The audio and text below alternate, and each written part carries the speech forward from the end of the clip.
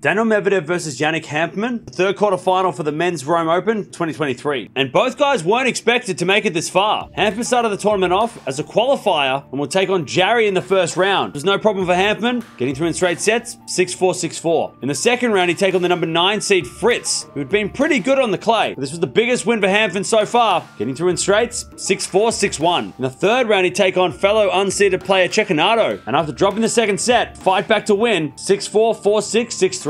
In the fourth round, he'd take on the number 6 Rublev, who had won Monte Carlo a couple of months ago. And after a close first set, Hanfmann would have to fight to win in 3, 7-6, 4-6, 6-3 to make it to the quarterfinal. Medvedev started the tournament off as the number 3 seed, would get a bye in the first round. In the second round, he'd take on Ruusuvuori. There's no problem for Medi, getting through in straights, 6-4, 6-2. In the third round, he'd take on the 31 seed Morales, who'd actually been pretty good on the clay this season. To drop in the first set, Medvedev would fight back to win, 3-6, 6-1, 6-3. In the fourth round, he'd take on 19 seed Alexander Zverev, who he'd had some very big battles with this year. This was very impressive from Medvedev, getting through in straight sets, 6-2, 7-6, to advance to the quarterfinals. These two guys have actually never faced off before, so it's going to be interesting to see, especially on the clay courts for Medvedev, and how Hanfmann can deal with this new and improved clay court version of Medi. If Hanfmann's going to win this one, he needs to get Medvedev frustrated. We all know that Medvedev doesn't love playing on clay. It seems like this year he does, but he does get frustrated sometimes on this surface. He's also going to get the crowd on his side. He's the underdog,